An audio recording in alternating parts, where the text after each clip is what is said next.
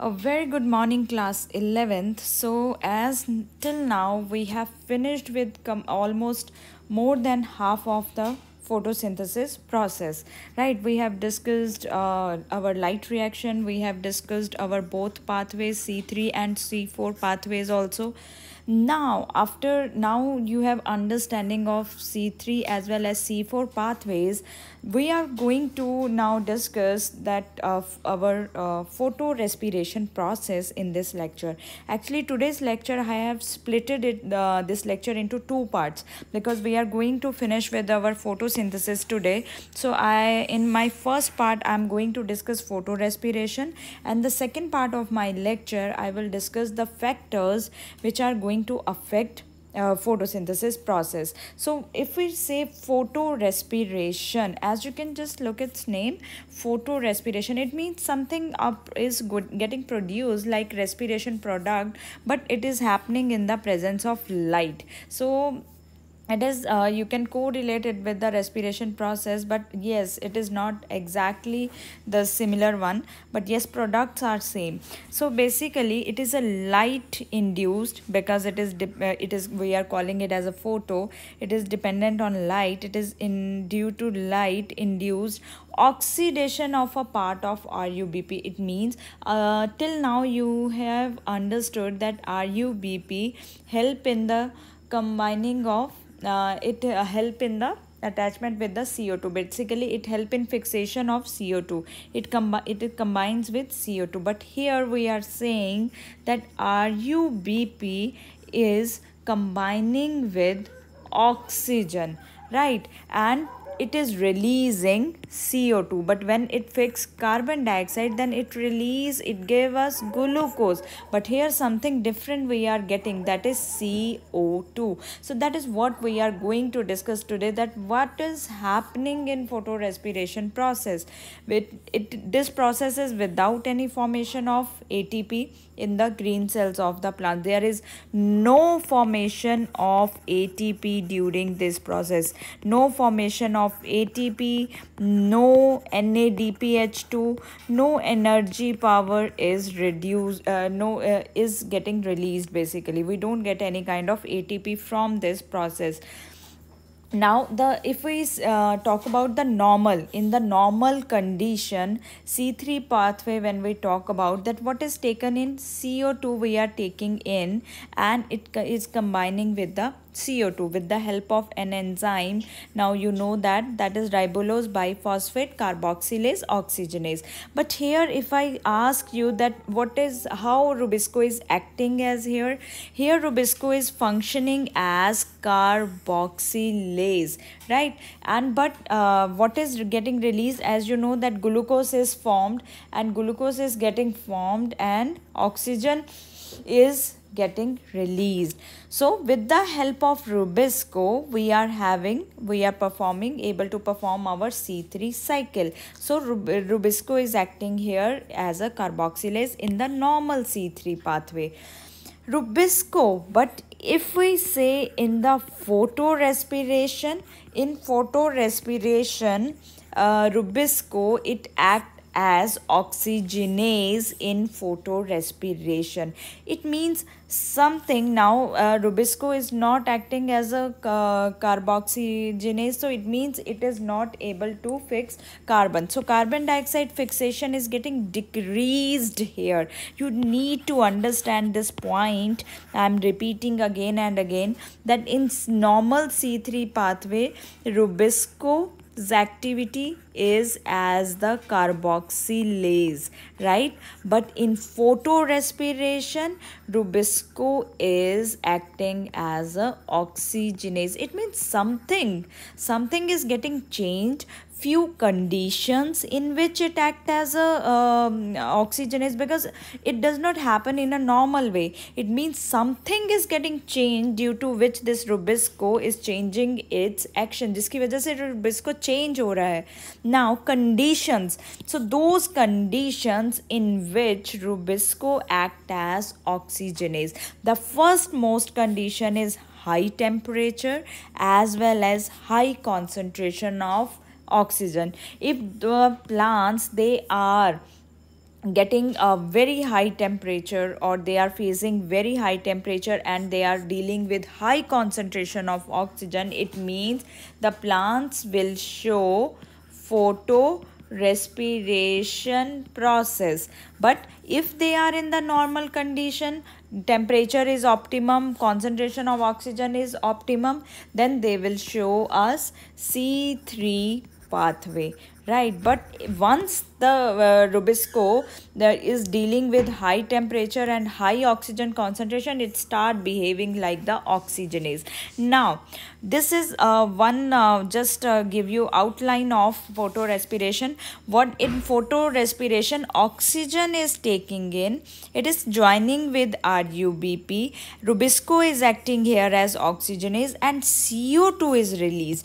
Now we know that photosynthesis product, in photosynthesis CO2 getting fixed, but in photorespiration the thing is now getting same thing which were we fixing. Now in photorespiration that is released. If you just look attentively, what happens in respiration, oxygen is taken in and carbon dioxide is given out. That is what happened in respiration. But as this respiration, the products are same, but this respiration is taking place in the presence of light, as well as product is little bit, as well as the cycle is little bit different.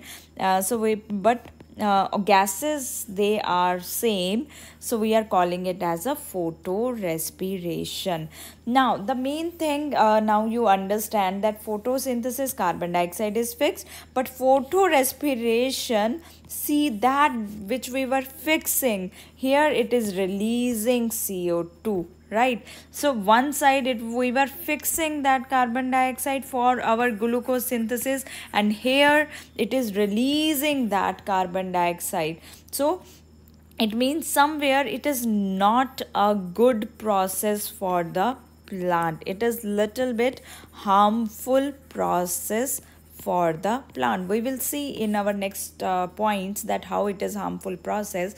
Example which we can write down in photorespiration is temperate plant, that is wheat, rice, beans, you can mention them all. Basically these are all those plants which perform C3 pathway, but they perform, as I already told you, that they perform C3 pathway in normal conditions, when conditions are optimum, accurate for them.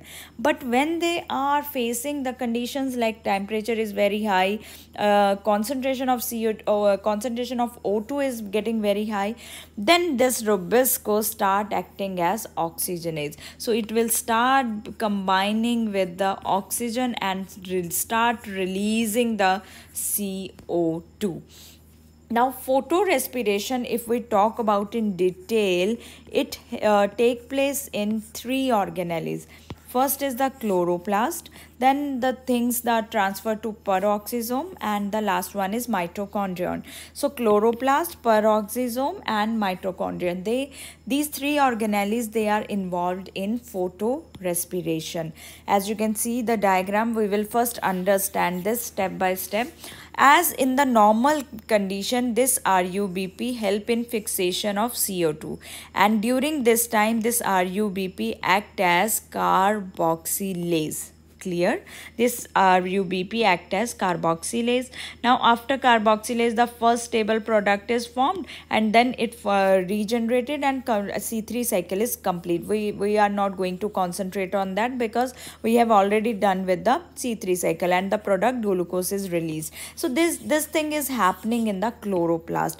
But if a plant is having high temperature, high oxygen, that time RUBP start combining with the oxygen, and RUBP will behave as oxygenase. RUBP, that is Rubisco ribulose biphosphate, will now behave as oxygenase, and the first product is formed, that is the phosphoglycolate. Phosphoglycolate will release its phosphate and change into glycolate, which is the stable product. So this glycolate is a 2-carbon compound. So that is why photorespiration is also known as C2 2 cycle, and this is also known as glycolate cycle. Glycolate, why glycolate? Because glycolate cycle, because the first product, stable product formed in photorespiration is 2 carbon compound, which is glycolate. Now this glycolate, in the presence of oxygen only, it will change into glyoxylate and ultimately form the glycine, that is the amino acid. And this glycolate will from phosphoglycolate, this will enter into this is happening in the peroxisome.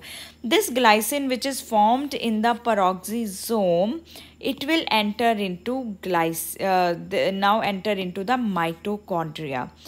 Now, 2 molecules of glycine and 1 molecule of serine, right? So now 2 molecules of glycine ultimately going to form the serine, and NH2 is released here. Here again, once again, listen to me. In mitochondria, this glycine, 2 molecule of glycine change into 1 molecule of serine and release 1 molecule of carbon dioxide. 1 carbon, basically it has 2 molecules, so 1 molecule is released here in the form of serine and 1 molecule is released here, that is the CO2. So here CO2 is released. So first oxygen was entering in the chloroplast and CO2 is released in the mitochondria. Why I am more stressing on this area? Because in your NEET, the questions they are asked from this step,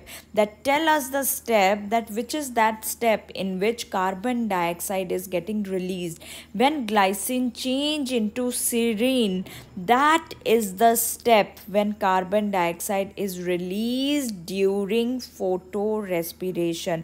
Now during this reaction, NH2 is released. This NH2 go back to the peroxisome. Now it attach with the serine, and combining the serine plus NH2, they will form our glycine. And this serine further, then it will change into pyruvate and glycerate, and ultimately this glycerate will change into PGA, which is ultimately entering into the chloroplast. So the main stress point they are here, that the 2 carbon compound which is formed here is glycolate, or sometimes they have not mentioned glycolate, they only mention phosphoglycolate. Then both are correct. You can mention the phosphoglycolate as your correct answer when glycolate is not mentioned. If the glycolate is mentioned there, then mark it, right? And the second is when CO2 is released, when glycine change into serine. So these are 3 cells, you can see: chloroplast, peroxisome and mitochondria. In the normal condition, there will be the fixation of CO2, but in the conditions which are totally different, that is high concentration of oxygen, high temperature, that time these plants, they show the C3, specifically I say that C3 plants show a process which is known as photorespiration. Now when this CO2 is released, I already told you, when glycine, 2 molecule of glycine change into serine, 1 molecule of carbon dioxide is released and 1 molecule of serine is formed. Now during, as you see, is there any step where we have written ATP, NADPH2? No, not at all.